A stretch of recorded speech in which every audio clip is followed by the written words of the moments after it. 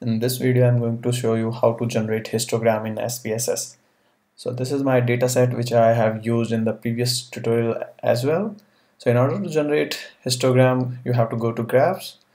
Here you will find one option, legacy dialogues, and here is histogram. So select histogram. Now what you have to do when you will open this window, you will find these boxes empty. In my case, there were variables in all these three boxes because I have performed some previous analysis. That's why there were some variables. So what you have to do, you have to select a variable for which you want to generate a histogram. So I'm selecting tab to income ratio. Put it in the variable. Click on OK. So this histogram is generated.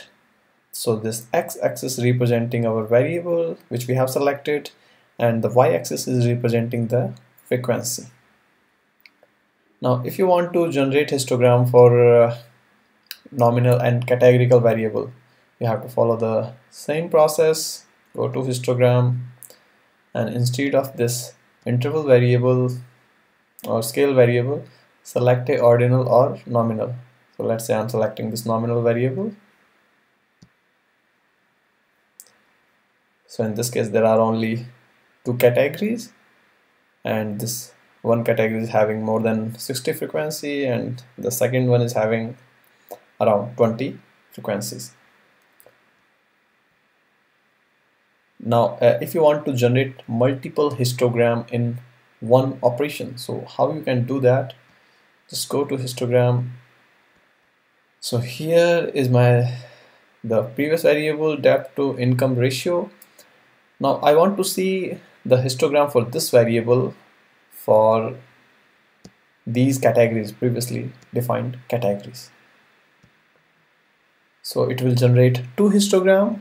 So the first histogram is for the categories no, and the second histogram for the categories yes. So in similar cases, if you want to see for more than one ordinal nominal variable, you can go to graphs, legacy dialog, histogram, and in columns also I will select another variable. So here there will be 8 histogram. Thank you very much for watching.